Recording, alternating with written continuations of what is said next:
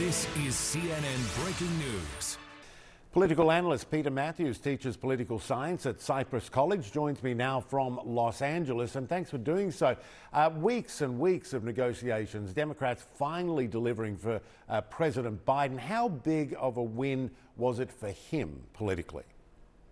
It was very big and indispensable after the losses in Virginia and the lower turnout for Democrats in New Jersey. But the main thing is that he got the hard infrastructure. That's the ones that builds roads and bridges and broadband, things that people can see, feel, and touch. Got that through with bipartisan support. But now the move is to go on to the other infrastructure, human infrastructure, including after-school programs, getting the elderly to be helped in their homes, and having money for education, other kinds of things that are really important, and also electric cars. So there are two different things here, hard infrastructure and then more of social spending that's coming up in the future. And the two different factions of the Democratic Party, the progressives and the moderates, were able to get together on both finally and say, you do this now, we'll vote for this now, and then we'll vote for the other one later, just by November the 15th. So where then does this leave that the Build Back Better Act, the one that progressives so want and fought to vote on at the same time? What now for that?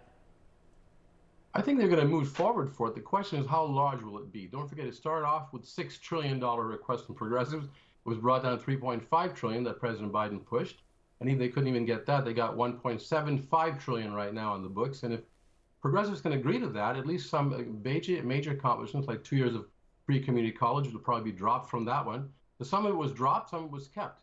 And the idea of what's kept is going to really help expand social spending to help make people's lives better and allow American women to go back to work, for example, with help in the home with child care and elder care, et cetera, those kinds of things. I think they're going to move forward. The question is how much. There's a lot in there that's very popular with the public, both in Build Back Better, but also the infrastructure bill. It's going to be good for the country. It's going to be jobs, investment, structural improvements, as we said. Yet it was so hard to get it over the line. What does the process, and talking about Build Back Better as well, what does the process, the fractious, almost chaotic protest say about politics in the US right now? It's really fractured, and it's not smooth enough to where the majority wishes of the people can get pushed through. Like you said, the $3.5 trillion version of it was supported by at least 60% of the American public, and even Republican support. Half of them supported it. But the problem is that some people, like Senator Sinema and Senator Manchin, were more, in quote, moderate Democrats. They have their own constituencies, including the pharmaceutical companies and other companies like coal mine companies, that actually are pulling them in different directions than the progressives. So it's very difficult to get the Democratic Party to unite on common ground because they have different interests and different sponsors in the party. Take AOC, for example, compared to Manchin, and that's the problem right there. That has to be worked out, and I think Nancy Pelosi is doing a fine dance to get it done right now. It was obviously very important politically. It's an important bill for the country, there's no doubt about that. But it was important politically for the president in terms of the midterms that are coming up, 2022. What damage, if any, did the Democrats do to themselves with the infighting, that rocky road so far, and the rocky road likely ahead? It makes the party look a little splintered, doesn't it? What are voters going to think? It certainly does, and it has damaged the party because don't forget, these plans that both should have been passed way back in the beginning of the year. It's been around for 9 months. They've been haggling over it with different factions, and they couldn't even and the president couldn't even get them to unite for so long, for 9 months.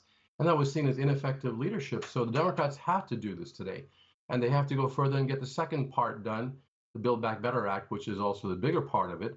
And that has to be done as well, because that's what the progressives wanted to put them both together at the same time. The president wanted at the same time. He didn't get it, but now they can do it just a couple of weeks apart.